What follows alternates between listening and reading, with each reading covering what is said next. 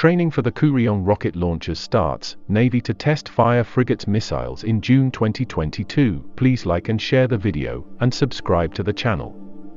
The Philippine press reported recently that a contingent from the Philippine Army and the Philippine Marine Corps went to South Korea in the early part of this month of May 2022 to train for the maintenance and operation of the K-136 Kooryong multiple launch rocket system. The contingent is composed of 10 personnel and the training will include the live firing of the system.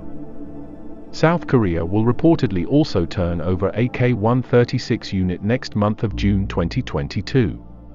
A total of 22 K-136 rocket systems are being donated by South Korea together with 22 M60 ammunition carrier trucks and 50,000 rounds of rocket ammunition for the system. This donation will give the Philippine Armed Forces from zero ground-launched rocket systems to significant rocket system capability, as those 50,000 rounds for 22 units mean that around 2,272 rockets can theoretically be allocated for each of those K-136 rocket launching system. Meanwhile, the flag officer in command of the Philippine Navy Vice Admiral Adeluis Bordado announced during his speech at the 124th anniversary celebrations of the Navy that they will be test firing the surface-to-air and anti-ship missiles of the Jose Rizal class frigates next month of June 2022. This is what he said.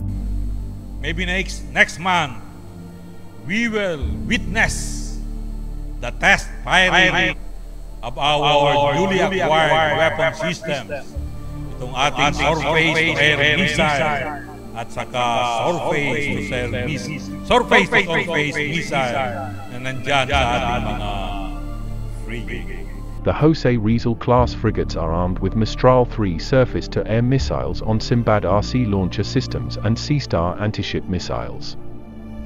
These will be the very first test firing of such missiles by the Navy. Previously they had test-fired the Spike-ER missiles a number of times, but those are multi-purpose weapons initially for use against tanks and structures but repurposed for use against vessels.